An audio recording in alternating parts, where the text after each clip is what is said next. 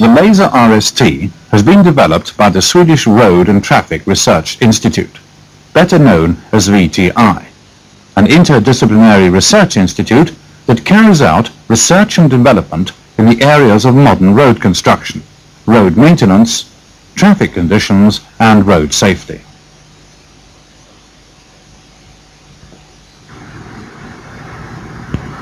The first road surface measurement vehicle, the Saab RST, was equipped with a mechanical sensing system to measure the road surface.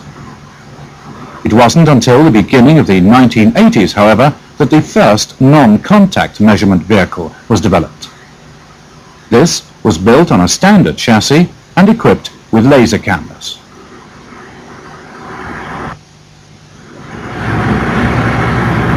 The immediate advantages with this design are that more variables can be measured. Wider measurement widths are possible. A higher level of accuracy is achieved. And, perhaps most importantly, the system requires much less calibration and maintenance. The Laser RST can travel at a measurement speed of 90 kilometers per hour.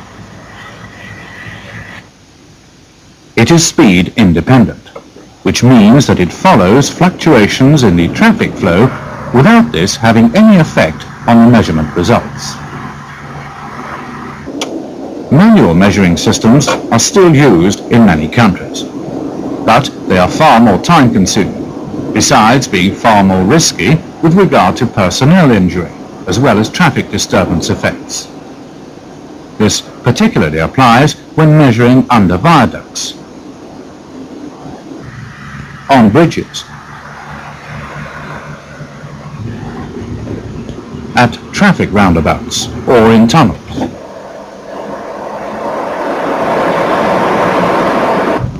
Laser RST measurements can be carried out rapidly and efficiently 24 hours a day. Road shoulders can also be measured whenever necessary. The ability to measure airport runways with the Laser RST at any time of the day or night offers important savings in time and money. When measuring narrower stretches of road, the measurement width is simple to adapt in size. The purpose is naturally to obtain an accurate evaluation and picture of the general condition of a road network. Typical road parameters measured with the Laser RST are rut depth, roughness, macro texture, cracking, cross-fall and curve radius, and distance travelled.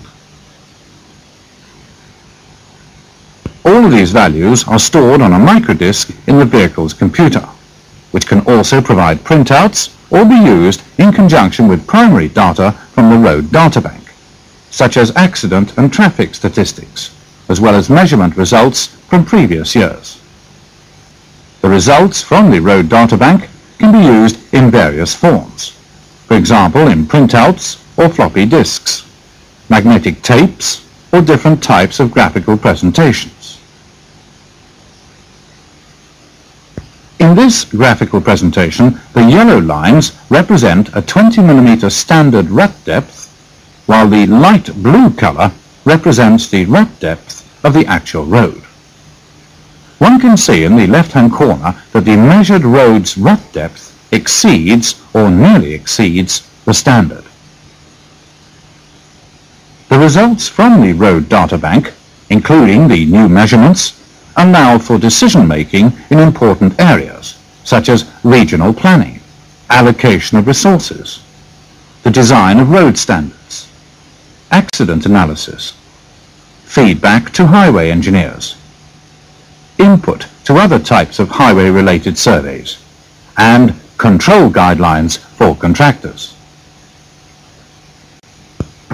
Internationally, the obvious advantages of the Laser RST measurement system have already attracted widespread interest and acceptance. Measurements are currently being carried out in the United States and Spain, as well as in Canada and Australia. The system itself is not based on any particular type or make of vehicle chassis, as long as it's sturdy and stable enough. On the laser camera support bar are mounted 11 laser cameras, an accelerometer for compensation calculations of vehicle movement, plus an inclinometer and a rate gyro, which are used to calculate crossfall. Attached to the front wheels of the vehicle is a distance recorder. This registers the length of the stretch of road travelled. The Hewlett-Packard integral computer installed in the vehicle is a powerful computer with a non-radiative VDU and a built-in printer. A rack houses the laser electronics and the SPC cards. The SPC cards are special computer cards designed and series produced for the Laser RST system. The equipment for the supply of electrical power is housed in the rear of the vehicle. The 2.6 meter wide laser camera support bar houses 11 laser cameras. 2 of these are positioned at an angle of 45 degrees in order to give a measurement width of 3.2 meters. The principle of laser measurement is as follows. A laser beam is projected against the road surface and reflected back to a receiver, which registers the reflection of the beam on a light-sensitive plane. This distance-position proportional signal is then processed. Crack measurement is currently carried out using laser cameras 2, 4, 6 and 8. Macro texture values are simultaneously recorded by cameras 2 and 8. Additional cameras can be used for both crack and macro texture measurement if this is found necessary. The measurements are totally unaffected by the rocking movements of the vehicle while driving. That is, the system is vehicle as well as speed independent.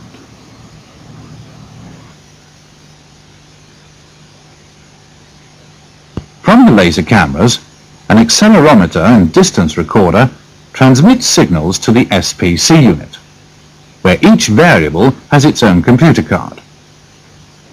Measurement values are then processed and the main computer registers these values for storage on its microdisk. At the end of a measurement cycle, printouts can be obtained from the computer. Further processing of the data can be carried out directly in the vehicle or by sending the microdisk to a road data bank. Ruts on the road surface can seriously affect traffic safety. For example, by causing vehicles to easily veer off course as a result of waterplaning.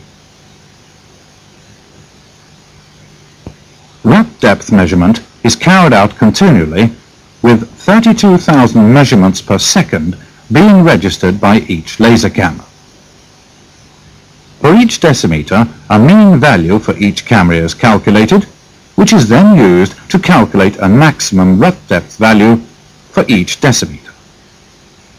These values are then used to calculate one maximum rut depth value, which is presented every 20 meters.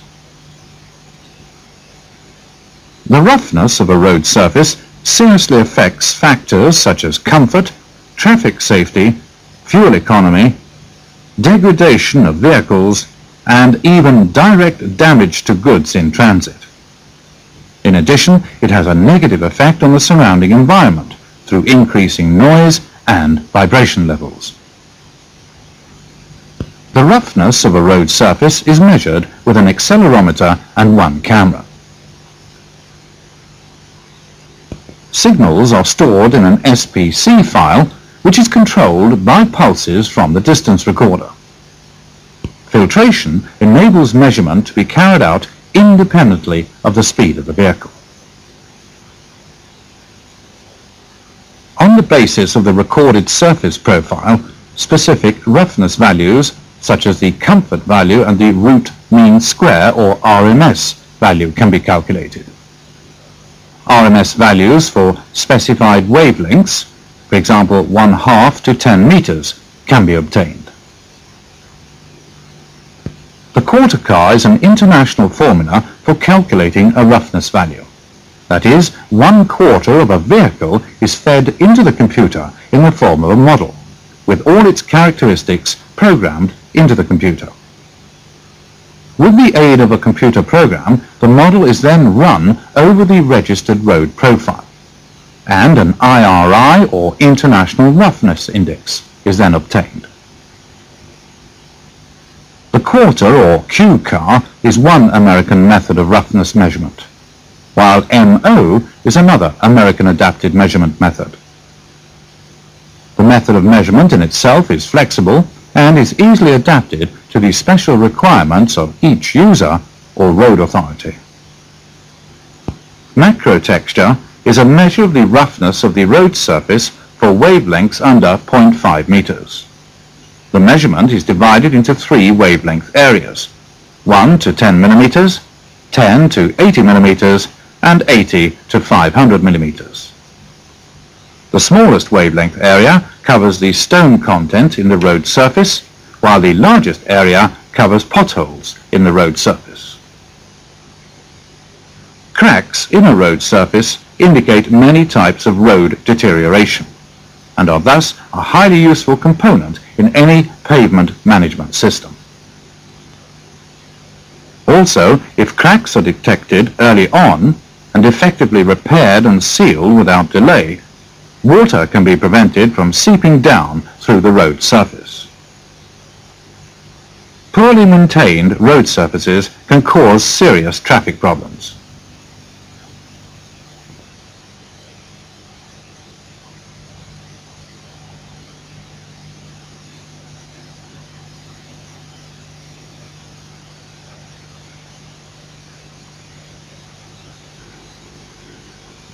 Let's watch a demonstration of a road condition measurement by a Laser RST vehicle and its crew.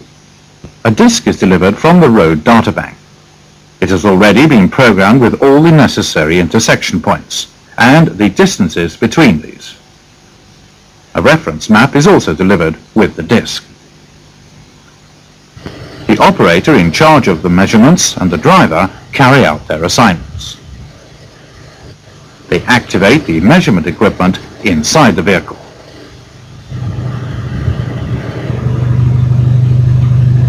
The program is run and the intersection reference points are then fed into the main computer. Calibration of the laser cameras may also be carried out. This is usually unnecessary, however, as the laser cameras are highly stable. A dynamic calibration check of individual cameras is also simple to carry out using this equipment. A revolving disc with 2 grooves, which in this case simulate 2 cracks, is run at a constant speed of a maximum of 90 kilometers per hour. This enables an extremely accurate dynamic test of the cameras.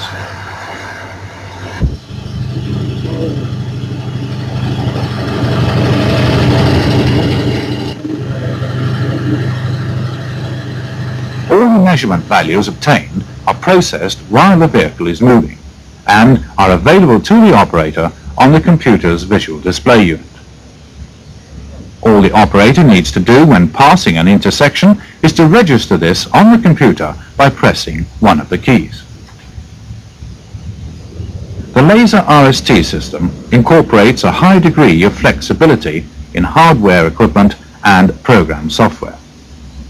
It is safe to use in normal traffic conditions, easy to operate and maintain, and highly reliable. It enables objective, uniform data collection of many variables, year after year, as well as direct access to all data obtained. A detailed service manual that describes the well-thought-out design and construction of the system makes the RST easy to service and maintain on a daily basis.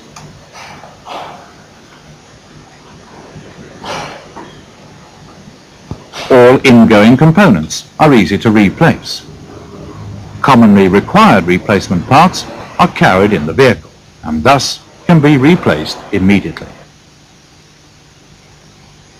Methods have also been developed for accurate measurement of crossfall and curve radius variables.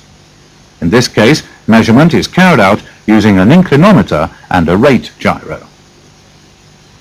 Crossfall is calculated with the aid of the 11 laser cameras, which measure the position of the vehicle in relation to the road surface. Additionally, the position of the vehicle in relation to the Earth's axis is measured by means of the inclinometer, the rate gyro, and the vehicle speed. To be able to measure more than the road surface alone, work is being carried out with a high-speed deflection meter.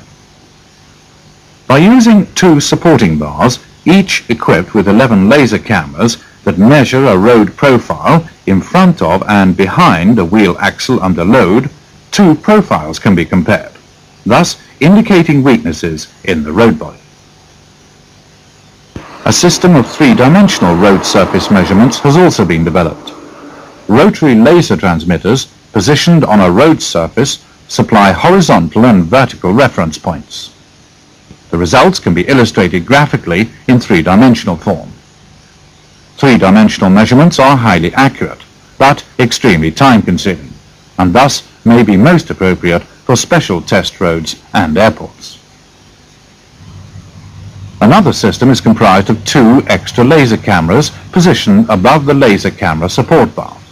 This extends the measurement width to more than 4 meters, a system which can be useful for special measurement requirements.